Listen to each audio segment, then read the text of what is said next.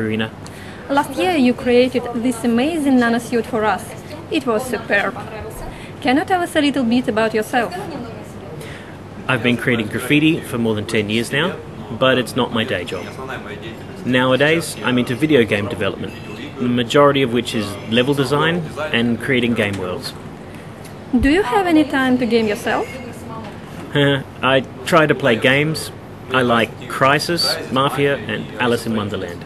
Great choices. So what have you prepared for our new wall this year? Don't know yet, but it'll be something cool. Let's see it.